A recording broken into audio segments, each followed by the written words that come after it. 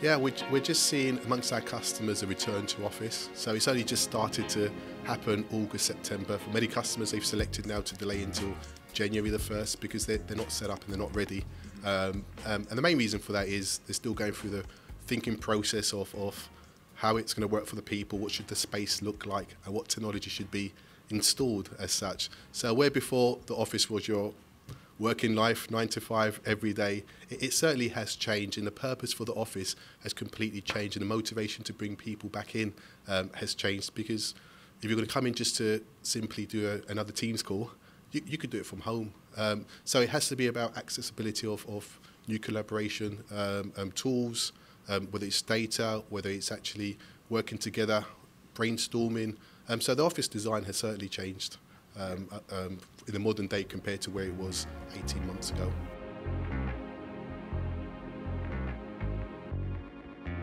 Well, I think we were going to the office by default before COVID. We weren't really thinking about it, we were just doing it.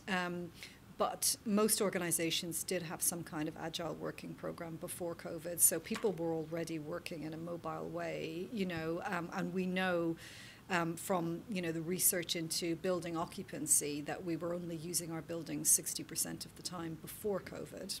So actually there was a lot of mobility there anyway. Now, organizations that were cloud-based and had agile working programs, they just continued as COVID hit. It wasn't disruptive.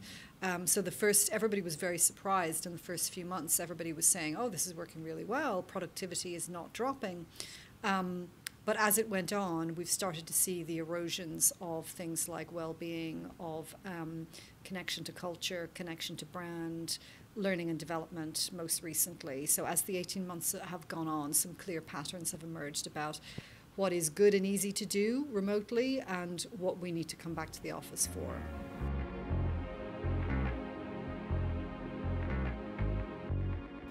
Yeah, culture will certainly change, and many organisations are trying to right now uncover and discover what should that culture look like. And it's interesting where before we go to a meeting and they talk about infrastructure and they talk about the technology, and typically it'll be with an infrastructure architect or an IT manager around the table talking about what it should look like and what they should be purchasing. It was a device that was there for a purpose. The purpose was communication or video and so on. But now it's changed. So we go into that meeting and you do have HR as a stakeholder in the room, really, really critical. You do have the IT manager, and together, Nicola said it earlier, in terms of you're looking at kind of the space, you are looking at the technology, and you're looking at the people, and then you're looking at, well, how do we keep the people motivated? How do we give them purpose to come back to the office? And part of that is interpersonal. It's about exchanging thoughts and ideas.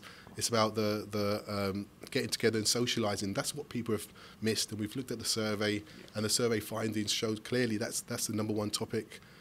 What they haven't missed is that commuting as such, and that's something that they just don't want. So if they are going to get on the transportation, drive a car, and get to the office, it has to be a purpose for doing that. A part of that is going to be to come to an environment which is not at a desk, not desk-based. It's potentially going to be a little bit more task-orientated, so there is a purpose and specific reason to be there. But for them, it's going to be about that social element. It's about that understanding of that culture. It's about the learning, the development. And for many instances, and especially those people who, the age range of 18 to 24, who joined the company within the last 18 months, they themselves have a little bit of anxiety about getting back to the office for the first time because they actually haven't met anyone. And for themselves, I think the biggest concern, and it's shown in the surveys, is whether the development is actually really happening and how it can happen as a remote from home as such. And then also building that relationship with your manager, your peers, that networking, and starting to grow and understand the company in a different phase.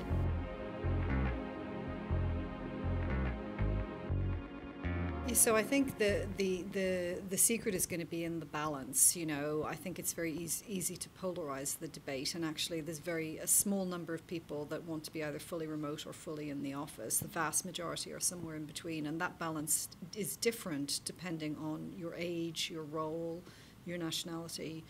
So I think that's going to be one of the biggest challenges going forward. And certainly, our research shows that learning and development, connection to culture are the two reasons why people will want to come into the office.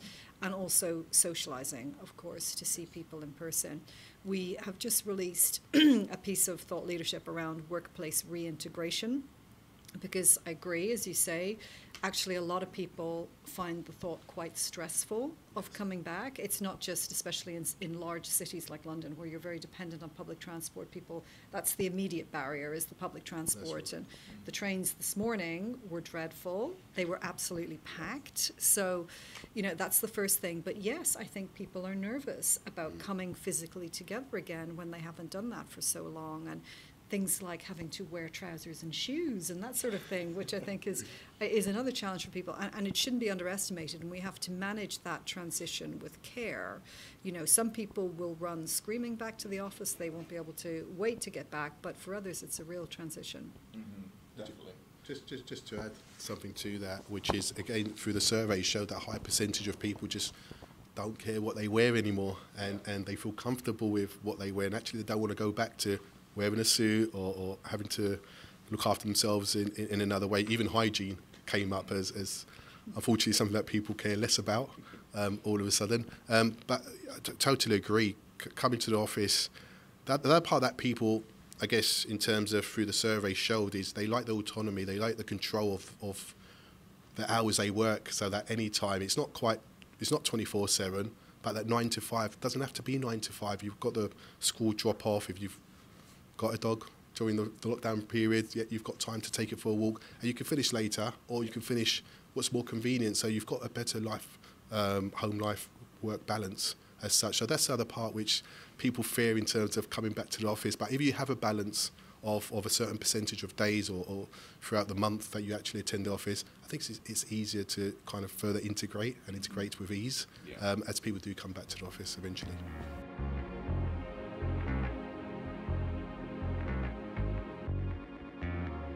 That's a really, really good question. I think it'll be phased.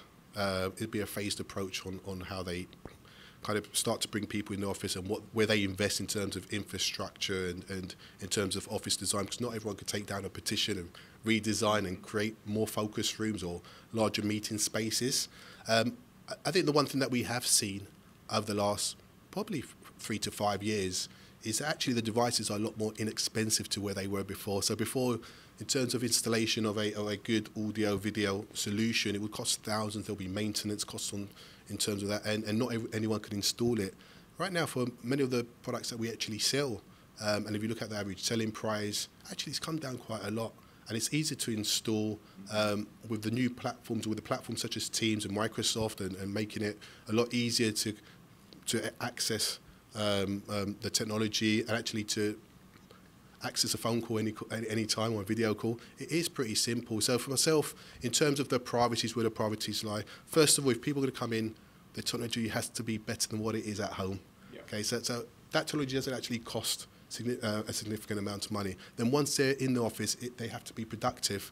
And then going back to what we spoke about earlier in terms of purchasing of headsets, they're pretty inexpensive. Mm-hmm. And again, other parts of the environment in terms of the social, it's about creating that space, creating that reason, and allowing people to actually get together and socialise as such. I think it's definitely something that's going to happen over time, especially in relation to real estate, where people will be locked into leases of particular lengths that they won't be able to change in the immediate term. But what we're seeing is what we've called a flight to quality. So that's, previously people bought, technology and real estate often just in case they needed it, rather than when they needed it. So I think we're going to see a shift towards much more of a, just-in-time approach. So people will get what they need when they need it, but it will be of higher quality because they will be buying less. They won't be as risk-averse as they were before.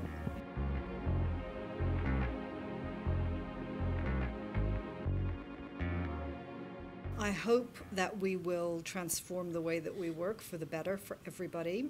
I hope that we lose old-fashioned management attitudes, which have actually been around for about 100 years, and it's really time to let those go. I think there is a risk that some of those management attitudes will cling on, and that'll be driven by fear and inertia.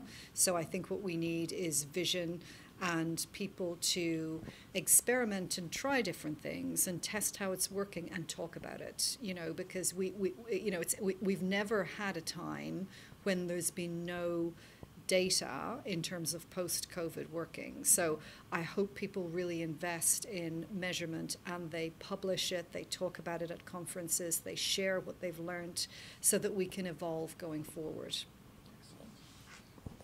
Totally agree with Nicola in terms of embracing the change.